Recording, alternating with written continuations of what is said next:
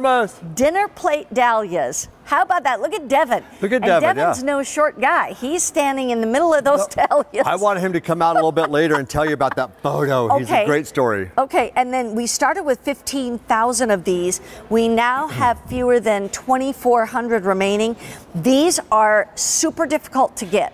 I'm just putting it out there. Roberta's is always what we call hard to find, but easy to grow. And these are hard to find. Corey. They are. You know, there's 57,000 varieties of dahlias grown around the world. That's even larger than daylilies. Daylilies, yeah. Yes, so 57,000. Oh my gosh. We traveled to Holland.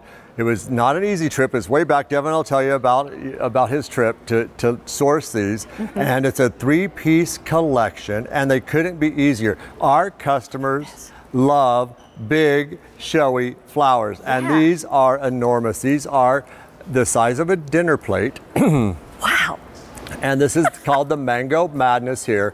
So here, I got a little dinner plate, brought it from home just to show you here. Look at the difference. There's the dinner plate and there's the flower. Gosh, look at that. This is Mango Madness. This one is the largest of all of them. Oh, and beautiful. They come back every year if you overwinterize them, and they couldn't be more fun and easy. But let's go through the images, and maybe Devin can come over. Because you're going to get one in Mango Madness, one in Pineland's Princess, and one in Pineland's Pam. And this is the Mango Madness. Oh, I'm sorry. This is the Pineland's Pam. I love this one. It's so beautiful with the red tips, like tongues on fire. And this is Pineland's Pam. Princess. The pink one is Princess. So we got the Pam and the Princess together. And I love these flowers. Look at that creamy white. It's like a bullseye. Dark purple in the side, and then surrounded by a creamy white, and then more fuchsia pink around the edges. Ooh, beautiful. Isn't that gorgeous? It is. And then there's one more that you get. That was the one we showed you before, the Pineland Pam and the Pineland's Princess. And then there's a Mango Madness. And there's a Mango Madness. And I wanted Maybe we don't have a picture of it. No, it's there, and I wanted to let Mango Madness. Devin come out and show the picture of him in the fields too, because that was such a great trip. You don't have to choose. You're getting all 3 of those. Now, and how much would those 3, is this representative of one plant? This is one. This is exactly one plant that I have right here, one Mango Madness. Of course, you can put 2 in the same pot if you want, and I'll do a potting demo and show you how you can do that. Okay.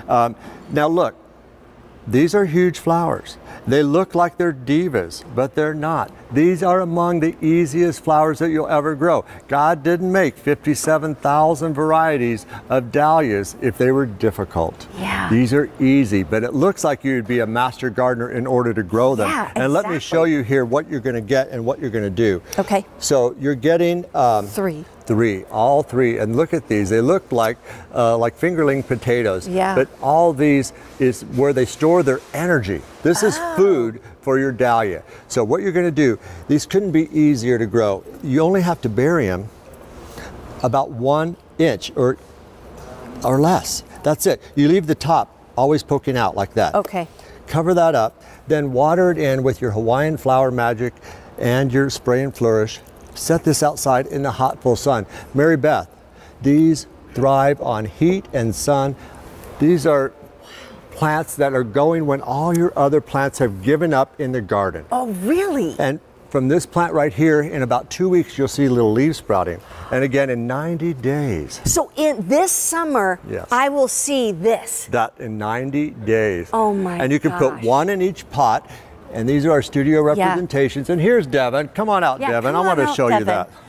Tell me about this picture, Devin. We can go back to it. So I was in Holland earlier last year when I found these varieties. But initially, I found some brilliant dinner plate dahlias when I was actually riding my bike. I rode it across Europe, and across the pine lands of Holland, which is the center of Holland, where the name comes from. And when I saw dinner plate dahlias for the first time, I said, oh man, these are gorgeous, but they must be really tough plants to grow. That's not something that we should offer. Yeah. But then I quickly learned, boy, these are actually one of the easiest plants that you can grow. and clearly one of the most stunning in your garden. Wow, and how tall will these get? About 4 to 5 feet tall. Okay, so should we stake them? Oh, I would recommend staking them. Yeah, okay. You can put a stake right in the pot. Right. And look at the two pinelands together. Wow. This is where Devin rode his bike through. So we have the Pinelands Princess, that beautiful pink in the center, and the Pinelands Pam, which looks like the tongue's on fire. And here I showed what it looks like if you want to put them both in the same container. Oh, pretty. You can do that.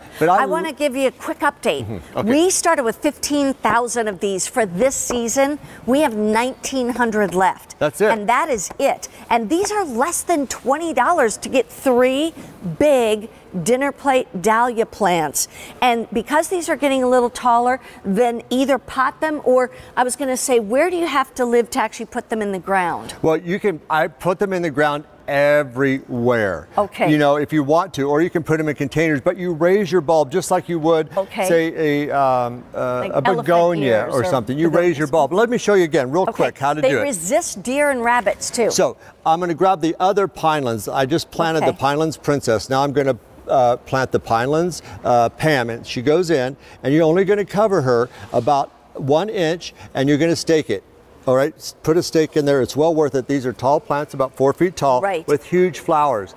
Wow. 8 to 10 inch flowers that will be sprouting leaves in 2 weeks and blooming in 90 days. If you're going to get these, you better do it quickly, because they are going to be gone before too long, and we cannot get any more back in for this season. And just to remind you, it's less than $20 with a Q card. You can actually get this on 3-month easy payments of about $6, $7 a month. And now we found the pictures of the Mango Madness, so there it is. Just reminding you too, the butterflies and the hummingbirds like these as well. Absolutely, yeah, and the deer will leave them alone. Yeah, so how about that? This is a great plant to put anywhere in the country. And you find your area of the map, and there's a color-coded key